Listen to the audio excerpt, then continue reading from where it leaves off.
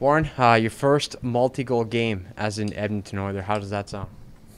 Yeah, it's pretty cool. I'm more excited that we got the win there.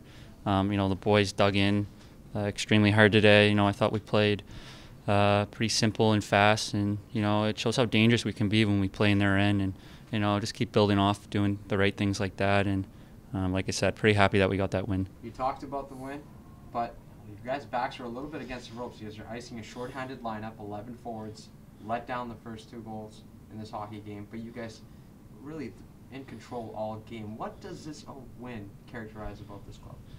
I think the one word that comes to my mind is belief. We stuck together. No one was powed in.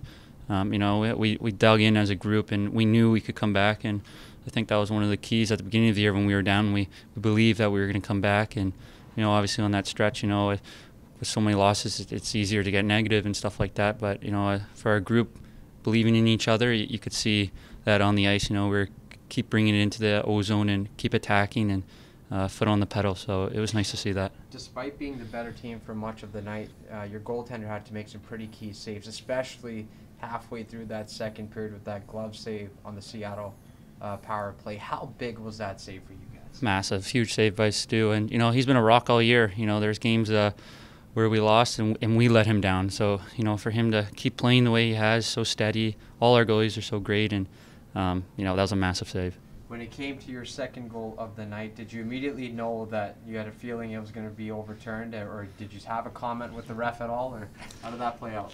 Yeah, maybe a bit. Like I knew I wasn't in the paint. I knew I got pushed in there, but you never know with some of these decisions. So that's why I was a little hesitant. But just try to get to the net, and good things happen when you go to the net. Now, in your first goal of the night, it was a great play by Yamamoto on 200 feet down the ice. He made a great play to disrupt the breakaway, and then he gets rewarded with an assist on your goal. Does that play almost encapsulate your guys' effort here tonight?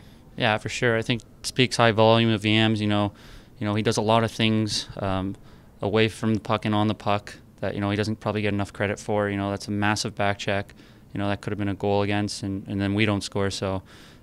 He's a fast, tenacious player. He does a lot of smart things, and that was a huge play by him to be a huge contributor to the goal there. You guys ended a 6-game losing streak on Thursday. How big or how important was it to follow that up with another 2-point performance? Yeah, we want to win games. These points are huge, and we got to come out and try to keep getting the wins, and just take it day by day, and keep moving forward. Hey Warren, you fell down 2-0. But you guys had the way of the play there. You guys were out shooting them and out chancing them. Does that help you have that belief you can come back like, hey, it's 2-0, but you guys were coming? Yeah, I think it's just staying with it.